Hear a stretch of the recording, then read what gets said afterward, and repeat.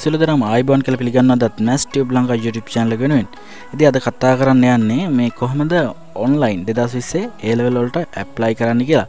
ඒ සඳහා ඔයාලා විභාග දෙපාර්තමේන්තුවේ website එකට යන්න ඕන www.dones.lk කියන. එහෙම නැත්නම් Department of Examination කියලා Google එකේ search එකක් දෙන්න. ඒතර උඩටම එනවා මෙන්න මේ විදිහට විභාග දෙපාර්තමේන්තුවේ website එක dones.lk එක. ඒකට click එකක් දෙන්න ඔයාලා. එතකොට ඔයාලා විභාග දෙපාර්තමේන්තුවේ වෙබ්සයිට් එකට යනවා. ඒ වෙබ්සයිට් එකට ගියාට පස්සේ ඒකේ පල්ලෙහාම තියෙන ඔයාලගෙන් ගන්න පුළුවන් සර්විස් පොඩි කොටු වල දාලා මෙන්න මේ සර්විස් වල මේ පොඩි කොටු වල තියෙන වගේ මේ අන්තිම එකේ තියෙනවා online applications කියලා.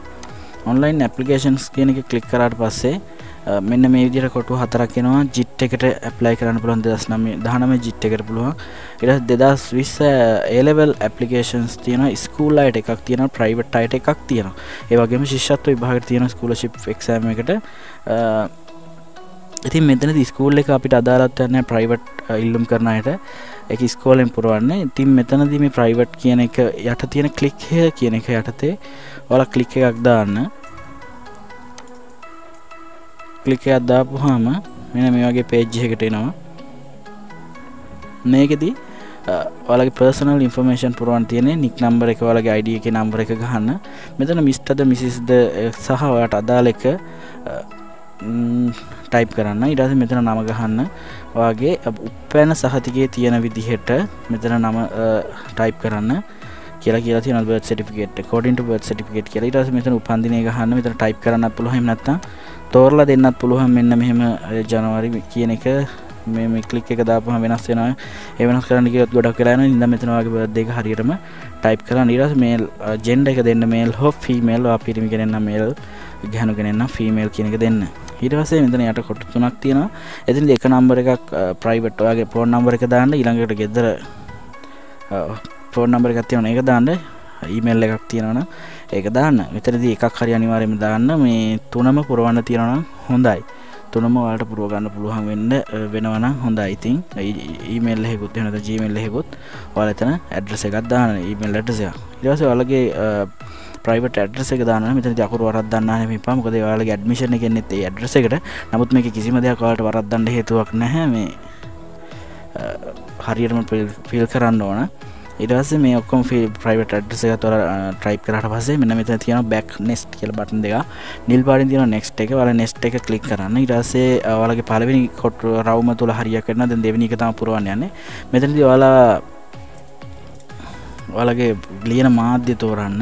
ඔයාලා ඉදිරිපත් කරන මාධ්‍ය සිංහලද, දෙමළද, ඉංග්‍රීසිද කියන එක. ඊට පස්සේ ඒකෙදී ඔයාලට subject තෝරගන්න ඊට පස්සේ ඔයාලා exam එක ලියන district එක තෝරන්න වෙනවා. දැන් මම කුරුණෑගල තෝරන්න. කුරුණෑගල මෙතන තියෙනවා. කුරුණෑගල තෝරලා මෙතන ඔයාලට town එක තෝරන්න පුළුවන්.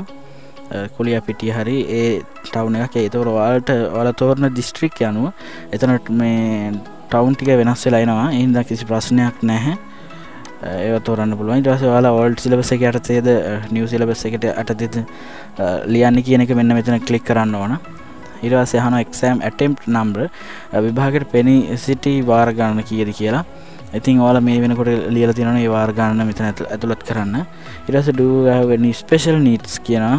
ඒ කියන්නේ ඔයාලට විශේෂ අවශ්‍යතාවයක් තියෙන කෙනෙක්ද කියලා අහනවා. මම හිතනවා මෙතන මේ වීඩියෝ එක බලන කවුරුත් එහෙම නැතුව ඇති කියලා මම හිතනවා. ඒ කියන්නේ උදාහරණයක් විදිහට කියනවා නැස් පේන්නේ නැති, කන් ඇහෙන්නේ නැති, එහෙම නැත්නම් ඒ විදිහට කියන්නේ සාමාන්‍ය දරුවෙකුට වඩා විශේෂයි. ඒ විශේෂ ස්කූල් වලට එන්නේ ඇස් පේන්නේ නැති, කන් ඇහෙන්නේ නැති තමයි උදාහරණ වලට දෙන්න වෙන්නේ. එහෙම කෙනෙක්ද නැද්ද කියලා අහනවා. එහෙම කෙනෙක් නෙමෙයි නම් නෝ දෙන්න.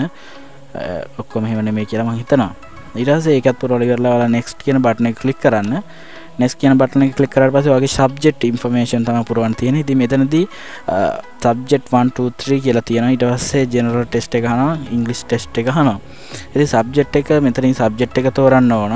එහා පැත්තෙන් ඒකේ මාධ්‍ය තෝරන්න. දැන් මෙතන subject එක physics දුන්නා කියමු. එතකොට මෙතන medium එක සිංහල. ඊට subject එක physics එක combined maths මෙතන ගැලපෙන්නේ නැති subject මම හිතන්නේ තෝරන්න බෑ. chemistry පුළුවන්. ඒකෙත් මේ අනිවාර්ය සිංහල දාන්න ඕන. ඊට පස්සේ subject තුන්වෙනි subject එක chemistry හරි මේ mathematics දාන්න ඕන. mathematics නෙමෙයි හරියන්නේ නැහැ. combined maths වෙන්න ඕනේ මම හිතන්නේ. ඒ හින්දා තමයි ඒක හරි කියේ නැත්තේ. බලමු combined maths නැද්ද.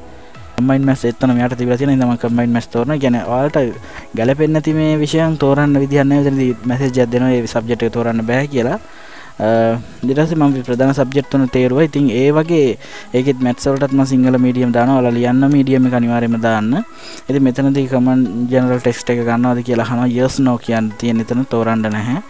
ඉතින් එතනත් මීඩියම් එකක් දෙන්න ඕනේ. ඉංග්‍රීසි එකත් අහනවා. ඉතින් ඔය ඔක්කොම පුරවලා ඉවරනාට පස්සේ එතනත් next button එක ක්ලික් කරන්න. next button එක ක්ලික් කරාට පස්සේ Taman තෝරාගත්තු විෂයන් තුනට අදාළව ගාස්තුව වැටෙනවා. මම දැන් විෂයන් 3යි තේරුවේ. ඉතින් මෙතන 200 තමයි වැටලා තියෙන්නේ. ඉතින් එතනදී ඔයා ගෙවන්නේ visa card එකෙන්ද එහෙම නැත්නම් මේ වගේ debit card එකෙන්ද ගෙවන්නේ එහෙම නැත්නම් මේ post office එක හරහා ගෙවනවද කියලා අහනවා. post office එක හරහා ගෙවනවා කියලා ඔයාලා දාන්න. credit card එක හරහා ගෙවන්න ගියාම පොඩ්ඩක් සුවර් එකක් නෑ වගේ හිතනවනම් post office එක තෝරන්න. ඒක කාටවත් හොඳයි. මොකද එහෙන් ලියකියවිල්ලක් දෙනවා අපිට මේ ගාන ගෙවුවා කියලා. ඉතින් ඒක තෝරලා next කියන එක ක්ලික් කරන්න. next කියන එක ක්ලික් කරාට පස්සේ මෙන්න මෙතන agree කරන්න තියෙනවා. ටික් එකක් දාන්න තියෙන එක කියවලා බලලා ටික් එකක් දාන්න. ටික් එකක් දැම්මට පස්සේ ඔයාලට මැසේජ් එකක් එනවා. download your application PDF after submit. print complete කියලා මෙතන මැසේජ් එකක් එනවා. ඉතින් ඒ කියන්නේ මෙතන submit කරාට පස්සේ මම මේක කලින් කරා දැන් මම ආයෙ සබ්මිට් කරන්න යන්නේ නැහැ. මම මොකද මෙතන ඇප්ලිකේෂන් එක පිරෙව්වේ නැහැ මොකවත්. ඒ හින්දා මම සබ්මිට් බටන් එක ඔබන්නේ නැහැ. මම ඔබුවට පස්සේ වෙන එක කියන්න. මෙතන සබ්මිට් බටන් එක ඔබපු ගමන් please wait කියලා වැටලා මම පොඩි ස්ක්‍රීන්ෂොට් එකක් ගහගත්තා කලින් එකේ. මේ ස්ක්‍රීන්ෂොට් එකේ තියෙන විදිහට ඔයාලගේ අර ෆයිල් එක සේව් කරන විදිහට අහනවා. ඉතින් එතනදී ෆයිල් ටයිප් එක තියෙනවා PDF කියලා. ඔයාලා හොඳට මතක තියාගන්න. ෆයිල් එකේ නේම් එක එක්ක මේක වැටලා තියෙන එක ඔයාලා හොඳට මතක තියාගන්න. එහෙම නැත්නම් ඔයාලා හොඳට මතක හිටින නමකින් සේව් කරන්න. සේව් වෙන්නේ කොතනද කියලාත් උඩ මෙන්න මෙතන වැටෙනවා this PC document කොතනද කියලා ඒ ෆයිල් එකේ නම වැටෙනවා උඩම. එතනින් කොතනද මේක හරියටම සේව් වෙන්නේ කියලා බලාගන්න. ඒ වගේම මෙතන නම වෙනස් කරන්න ඔයාලට හොඳට මතක හිටින නමකින් තොර ඔයාලට ෆයිල් සර්ච් එකක් දීලා හරි හොයාගන්න පුළුවන් මේකේ PDF ෆයිල් එක. ගොඩක් ලාවට මම හිතන හැටියට මෙතන අත්තරද්දක් විදිහට වෙන්න පුළුවන් වෙන්නේ මෙන්න මේ ඩවුන්ලෝඩ් වෙන ෆයිල් එක හොයාගන්න බැරුව යන එක තමයි. වෙන නම් කිසි අමාරුවක් තිබුණ නැහැ මේ online application එක ෆීල් කරද්දි කිසිම අමාරුවක් නැහැ. අපි දන්න දේවල්ම තමයි අහන්නේ. මෙන්න මෙතනදී ඔයාලට පොඩ්ඩක් පරිස්සම් වෙන්න මම කියන දෙයක්. පරිස්සම් වෙන්න මේ සේව් කරන ෆයිල් එක හොයාගන්න බැරි වෙයි. ගොඩක් අයට වෙන ප්‍රශ්නේ තමයි ඕකයි. ඉතින් එහෙනම් හොඳ මතක හිටින නමකින් මතක හිටින තැනක එහෙම නැත්නම් මෙතනම දෙන මේ ඩොකියුමන්ට් වල මතක හිටින්න සේව් කරගන්න. ඉතින් සේව් කරගත්තට පස්සේ ඒ සේව් කරපු ෆයිල් එක තමයි ඔයාලගේ ගාව printer එකක් තියෙනවා නේ. printer එකෙන් print out එකක් ගන්න. එහෙම නැත්නම් ළඟම තියෙන communication එකකට ගිහින් print out එකක් ගන්න. print out එක අරන් print out එක වගේ නම ඔයා පුරෝප විදිහට වැටලා තියෙනවා. ඒකේ ග්‍රාම සේවකගෙන් සහතික කරලා ඒකත් එක තමයි post office එකේට ආදාළ විභාග ගාස්තුව ගෙවලා 14 වෙනි අංකය යටතේ තමන්ද ඒක හරියට මතක නැහැ. ඒක ලියලා ඇති විස්තරේ. ඒ 14 වෙනි අංකය යටතේ හෝ ඒ අදාළ තැනක ඒ ගෙවපු සල්ලි ගෙවපු කුයිතාංශයත් එක්ක විභාග දෙපාර්තමේන්තුවට ඒ ඇප්ලිකේෂන් එක යවන්න ඕනේ. ඉතින් මෙතනදී වැදගත්ම දේ තමයි මම කියන දේ මෙන්න මේ ඩවුන්ලෝඩ් වෙන ෆයිල් එක ඔයාලට හොයාගන්න පුළුවන් තැනක සේව් කරගන්න. මොකද මම හිතන්නේ ආයෙ මේක ඩවුන්ලෝඩ් කරගන්න පුළුවන් කමක් නැහැ. ඒ නිසා මතක හිටින තැනක සේව් කරගන්න. මාත් මේ ස්ක්‍රීන්ෂොට් එකක් ගත්තේ මම කලින් එහෙම සේව් කරපු එකෙන්. ඉතින් ඒ විදිහට කරන්න. ඉතින් ඒ විදිහට තමයි ඇප්ලිකේෂන් එක ෆිල් කරලා සබ්මිට් කරන්නේ. එතකොට එහෙනම් දැන් ඔයාලට හොඳටම තේරෙනවා මේක ෆෝන් එකෙනුයි ලැප් එකෙනුයි අනිවාර්යයෙන්ම කරන්න පුළුවන්. ලැප් එකකින් කියන්නේ කම්පියුටර් එකකින් පුළුවන් ඉන්ටර්නෙට් කනෙක්ෂන් එකක් දීලා. ඉතින් ඔයාලට තනියම මේක ඇප්ලිකේෂන් එක පුරවගෙන ෆිල් කරලා යවන්න පුළුවන් ඔන්ලයින්. ඉතින් තවත් ප්‍රශ්න තියෙනවා ඩිස්ක්‍රිප්ෂන් එකේ දාන්න මම ඒවට රිප්ලයි කරන්න. ඉතින් එහෙනම් ඔබට සුබ දවසක්. ඒ වගේම මතක් කරගන්න අපේ මම මේ කරගෙන යන channel එක නම් A level වලට අදාළ channel එකක් නෙමෙයි. සාමාන්‍ය පෙළ ගණිතය එකවරක් අසමත් හෝ S එකක් තියෙනවා නම් ඊට වැඩි රිසල්ට් එකක් බලාපොරොත්තු වෙන අයට මම වීඩියෝ මාලාවක් කරනවා. ඉතින් ඔයාලගේ අතරත් එහෙම කෙනෙක් ඉන්නවා නම් channel එක subscribe කරන්න. රතු පාට subscribe button එක click කරලා යසලම තියෙන bell icon එක click කරගන්න. මම වීඩියෝ එක දාපු ගමන් ඔයාලට දැනගන්න පුළුවන්. එහෙම නැත්නම් මේ වීඩියෝ එකෙන් ඔයාලා ප්‍රයෝජනයක් ගත්තා නම් ඒ වගේම තවත් ගණිතය ඉගෙන ගන්න දඟලන S එක තියෙනවා නම් W එක තියෙනවා ඊට වැඩි රිසල්ට් එකක් ගන්න බලන යාළුවෙකුට නංගියෙකුට මල්ලියෙකුට මේ channel එක ගැන කියන්න කියන ඉල්ලීමත් එක්ක මම ඔබෙන් සමු ගන්නවා. මම මිහිර ජනප්‍රිය මැස් ටියුබ් ලංකා YouTube channel එක වෙනුවෙන්